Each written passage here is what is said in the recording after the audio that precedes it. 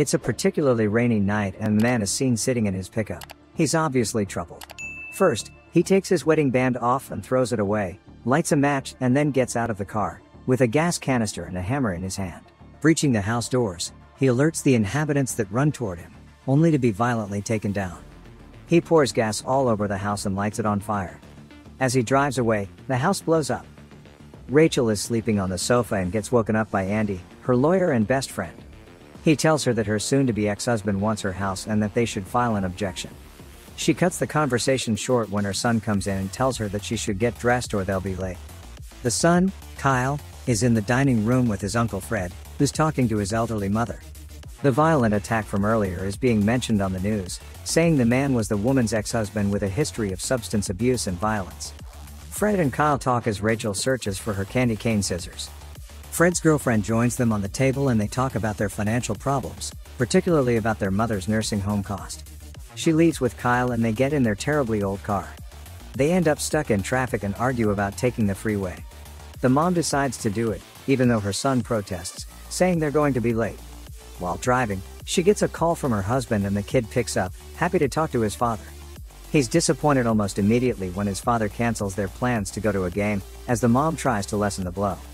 To make matters worse, they still end up in a traffic jam on the freeway and his mom gets another call, this time from a client.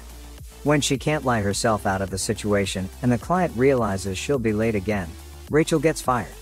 The son teases her a little bit to cheer her up, then suggests they take the next exit from the freeway and go trough the service streets. Coming out of the freeway, they stop on a red light behind a gray pickup. When the pickup doesn't move as the light changes, she starts honking and drives around him. On the next light, he pulls up next to their car. It's the man that set the house on fire. He asks them to roll their windows down and Kyle does it.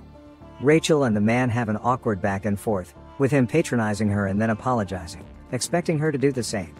But she snaps back at him, disagreeing. He gets rattled and angrier, threatening her that she will find out what a bad day really means. Kyle is scared and asks her to go. The man starts following them and cuts them off, twice. Rachel takes another route and manages to get Kyle to school very late.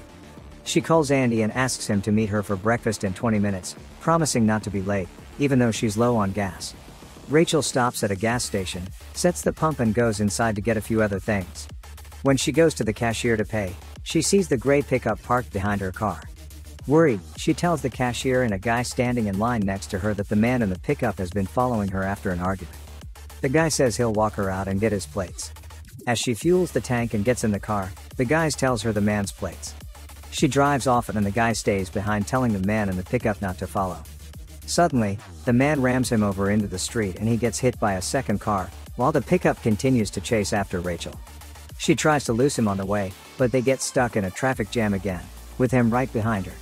He rams in her car over and over, but no one reacts. They start driving again and Rachel can't find her phone to call for help. The man pulls up next to her and shows her that he has her phone. She drives off, causing an accident on the way and almost running over a woman, thinking she finally lost him. She pulls up into a parking lot to hide and calm her nerves. Meanwhile, Andy is waiting for Rachel in a diner, calling her, but getting only voicemail. The man with the pickup walks in and heads straight for Andy. He lies to him and says he's an old friend of Rachel's, then sits down and chats him up. They talk about scary experiences with road rage and about Rachel's divorce. The man is defending her soon-to-be ex-husband and Andy gets uncomfortable, so the man lies and says he could get Rachel on the phone. Andy tells him to try and gives him his own phone. Back at the parking lot, Rachel is looking for her tablet when she suddenly hears ringing. She finds a phone and picks up even though it's not her phone. The man gives Andy his cell phone and he tells her that he's waiting for her in the diner with an old fiend of hers. She says she doesn't know anyone by the name given. Andy turns the phone over to the man the moment she starts talking about him, calling him a psycho, explaining what happened. He tells her that she needs to truly apologize to him in person, which alerts Andy that something isn't right and he asks for his phone back. That's the moment when the man hits Andy with a cup, breaking his nose. Everyone in the diner gets upset, but no one helps when the man slams his head on the table, knocking him out. He puts Rachel on speaker and continues to talk to her, asking if Andy is really just her lawyer and friend, or if she's cheating on her husband with him, just like his own wife did. He tells Rachel to say her last words to Andy as he chokes him and eventually stabs him, while the people in the diner still do nothing, except film the situation. As the man is walking out of the diner, he tells Rachel that Andy is dead. She tries to plead with him and apologizes, but the man doesn't believe her and speeds away. The man calls her again from her own phone and starts reciting all the messages she's gotten, including one from her son's school. He starts toying with her and asking her to choose who he should kill next from her contact list. When she refuses, he sends all her money to her husband and threatens to go after her mom and to burn her house down. Rachel chooses herself, but he doesn't accept and asks for another name. She chooses the name of the client that fired her. He hangs up and Rachel immediately calls the police. They arrive at the house of her client, but the man isn't there. Back at the house, Fred is watching what happened in the diner on the news. There's a strange noise coming from the other room and his girlfriend doesn't respond to his calls. He goes to check on her and on the way he sees the pickup parked before the house. The noises continue and he follows them with a knife on hand. The man appears, holding his beaten up girlfriend and telling him about what happened with Rachel. He says he feels insignificant and that the only thing he has left is violence and revenge. So he kills Fred's girlfriend and then sends Rachel a photo of him with her brother. The man calls her again and she tells him she called the police, which he already knows. He checks the tracker on Rachel's phone, sees that she's in front of Kyle's school and tells her that she has 3 minutes to pick him up and drive away, or he'll kill Fred. He tells Fred to write her a letter, blaming her for his girlfriend's death, all the while pouring gasoline on him. Meanwhile, Rachel gets her son out of school. As they're driving away, she calls the man back, telling him she has Kyle. The man tells her to put him on speaker or he'll light her brother on fire. He makes Fred read the letter he wrote, saying Rachel is responsible for everything that has happened and that he'll never see another sunrise again. Suddenly a police officer walks into the house and the man hides behind Fred. He lights Fred on fire and runs, but the cop shoots him in the shoulder. Rachel can hear everything happening on the phone.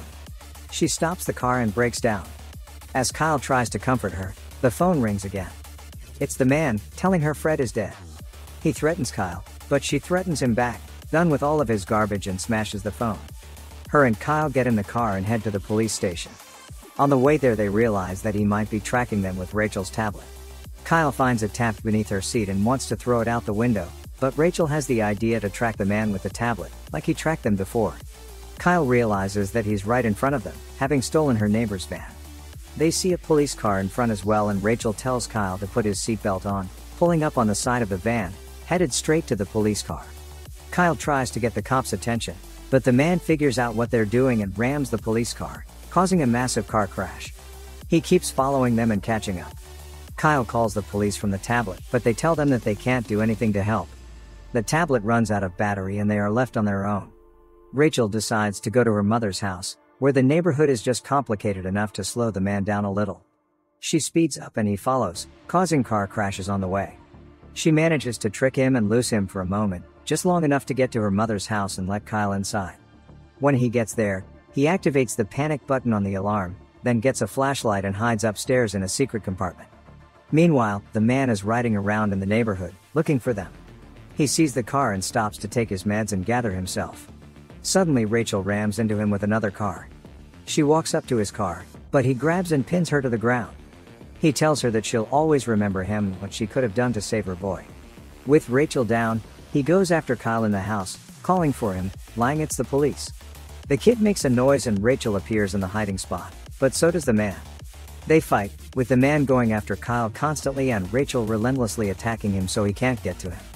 He knocks her over and starts strangling her son, but she finds her candy cane scissors and stabs him, finally killing him. The police eventually arrive at the house.